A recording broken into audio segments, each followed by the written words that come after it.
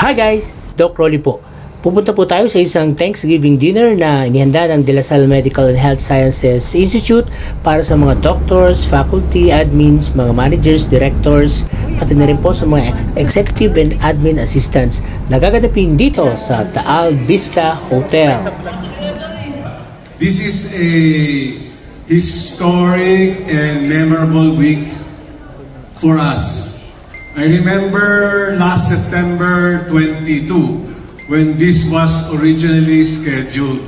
Management Committee who continue to champion education and healthcare in our institution also have special messages. Let us start with Dr. Naomi Diaro, our Vice Chancellor for Academic Services. Also a chance for us to relax and unwind with great company and delicious food. To honor the faculty and the doctors. At sabi namin, pag-isahin na. At hindi lang yon, nag-grow pa, no? Lumaki pa tayo, and with all the managers, administrators, our executive assistants, they're all here. And we are all here to enjoy each other's company. MHSI President Dr. Tony Ramos.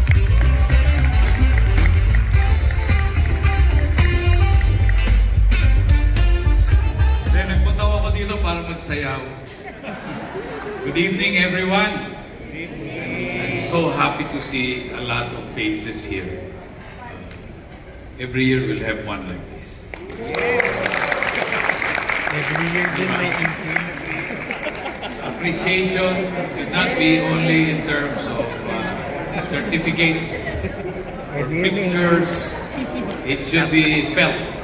It should be felt in the pockets. It should be felt in the hearts. It should be even felt in the stomachs.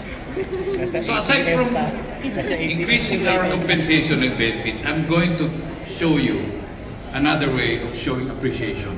That is by improving the working conditions of the people at DLS MHSI. Can we show some? I have some pictures prepared for you. Next slide, please.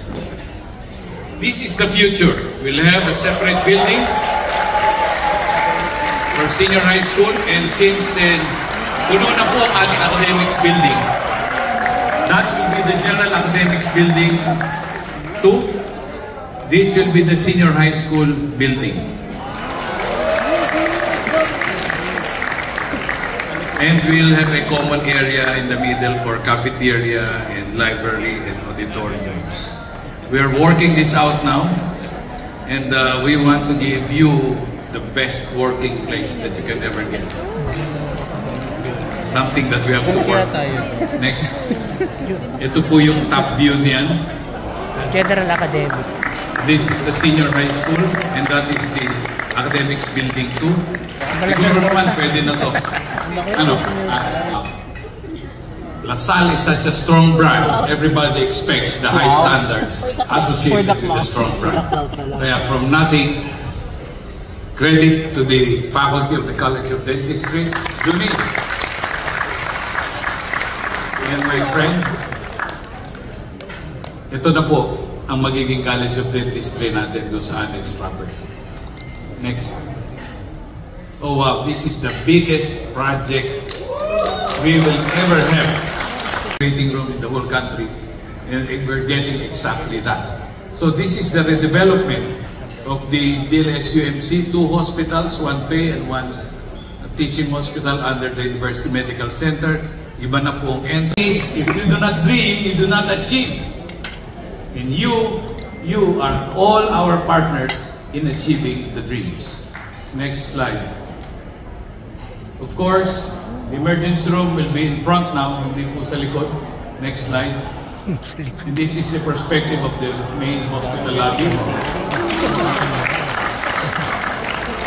We will have walls for art and space for sculpture because we believe that art is part of healing.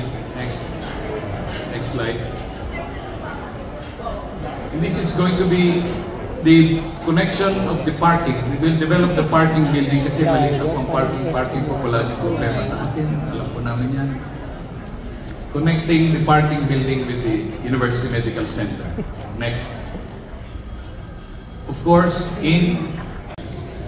this is almost complete. Makikita niyo po yun doon. The academics, people can slide. This is the perspective of it. It's supposed to finish by next year. It will house the Neurodev Center. We'll remove it from the Angelo King and put it here. Next. The isolation facility, but I don't think we need not an isolation facility. We can use it as a training room for nursing and the other health courses that we have. Next. Of course, iba na po ang ating magiging gate, main gate. Hindi na po yung parang chubibo na bababa. Ito na po, ang itsura. It will be finished in December. Nandun po sa likod. Bakit sa likod? Continuing po development sa Dasmariñas. Across the street is the new government center. So that is the future. That is the future. We know you will be with us. We'll be together. In the future, we continue to grow, not just financially, but more importantly, in the fulfillment of our mission. Thank you for doing an amazing job. Everyone, yan po. Everyone, cheers!